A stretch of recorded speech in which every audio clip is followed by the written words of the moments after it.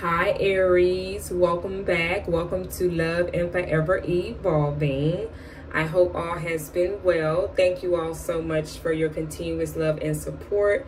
We're going to go dive directly into your reading to see what's closing out this month for you Aries for the month of October.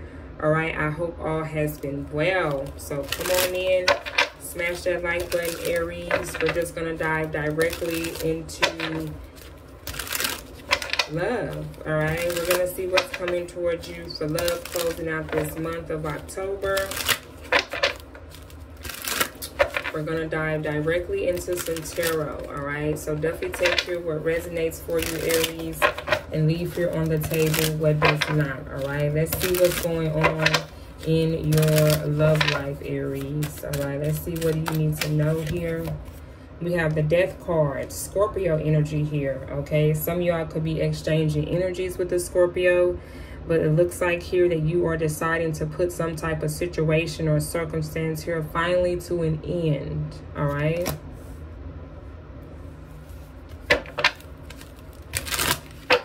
Something here you're no longer feeling like that you are resonating with. Let's see what else here. Let's clarify the Death cards here. What else is going on in Aries' love life? We have the Eight of Swords. This could be an air sign, Aquarius, a Gemini, a Libra.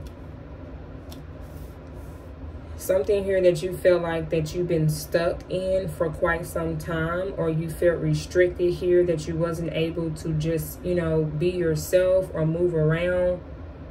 This could be a relationship here for some of you all. This could be a job that you're at that you no longer feel like you resonate with. This could be a person, a place, or a thing here that's going on with you mentally here, Aries. It definitely has you in your head a lot about this. Let's see what else.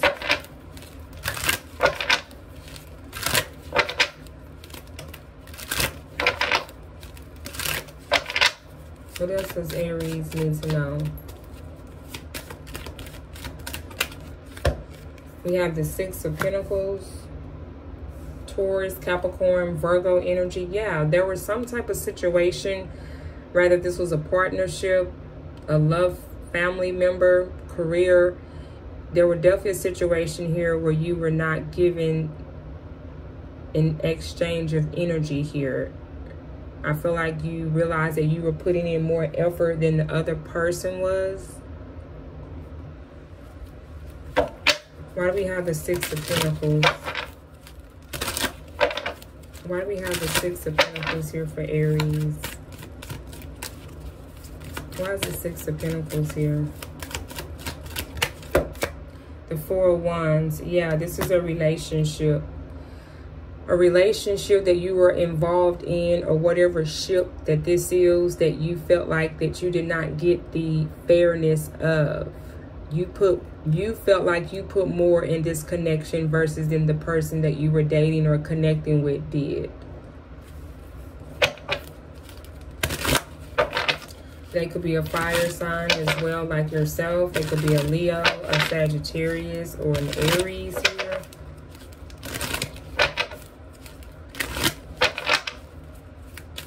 Clarify the Eight of Swords, the World card. Yeah, you definitely decided to put things here to an end, and you're going towards a new beginning here.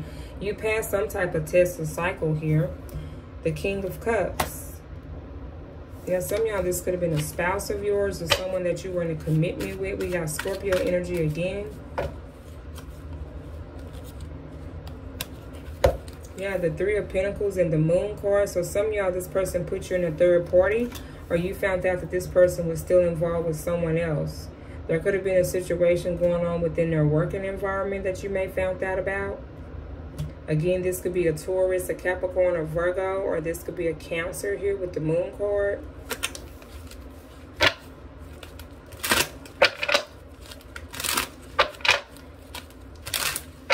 What else here for Aries?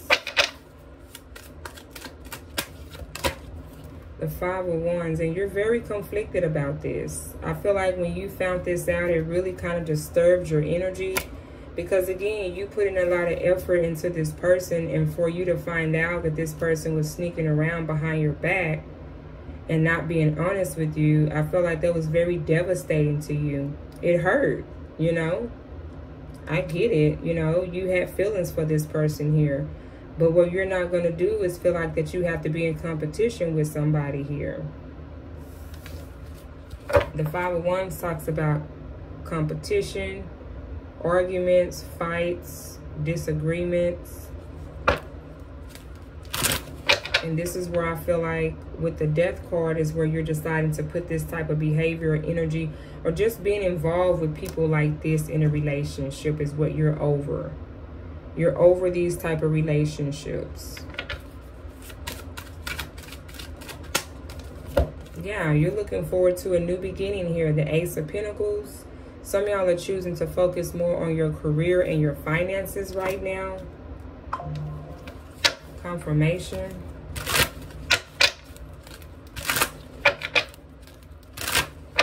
What else? What else does Aries need to know about their love life?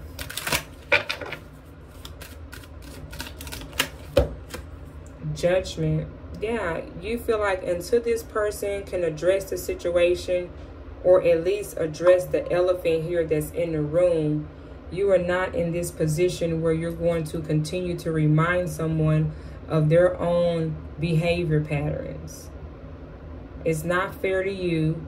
It's not your business to do that when you feel like you haven't done anything wrong here.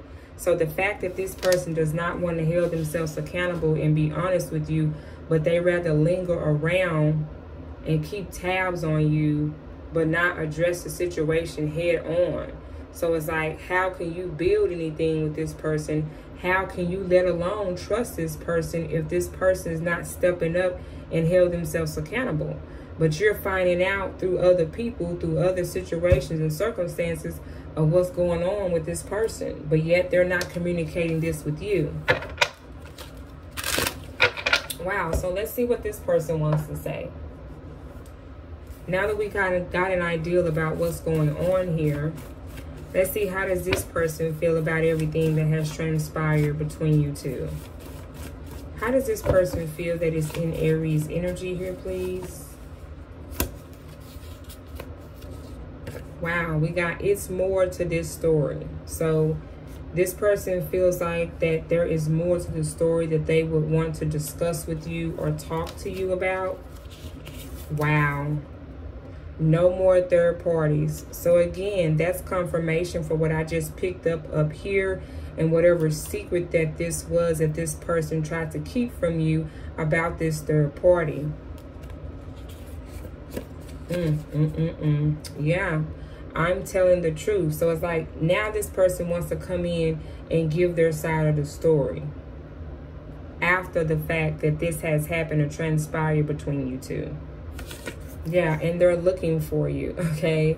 They're definitely looking for you to try to communicate this to you. You may have cut this person off, Aries. You may have blocked this person, which I don't blame you. You know, you're just kind of over it at this point. And it's like now that it took you to completely have to pull your energy back and shut this down, now they want to come looking for you. Now they're asking everybody, have you heard from Aries? Have you seen Aries? Wow. Yeah, look at that. It's like they want to try to convince you that they will leave everybody for you, when all in all, this is what this person should have did from the beginning. But it took you to have to make a decision to put things to an end and pour your energy back for this person to get a reality check here, you know? Wow, Aries, very interesting energy check-in here for you today. I definitely hope this kind of help gave you some clarity, confirmation for yourselves. Definitely, if so, don't forget to like, subscribe. We would love to have you here, Aries, a part of our family. If you would love to book a personal reading, my email details are down below in the description box. Thank you all so much for your continuous love and support. It truly is always a pleasure having you here. And definitely be sure to set your notification bell so you could be aware of the next upcoming reading that I post on my channel here for you, Aries. And I definitely wish you and this person here the best, my loves. Mwah. Bye-bye.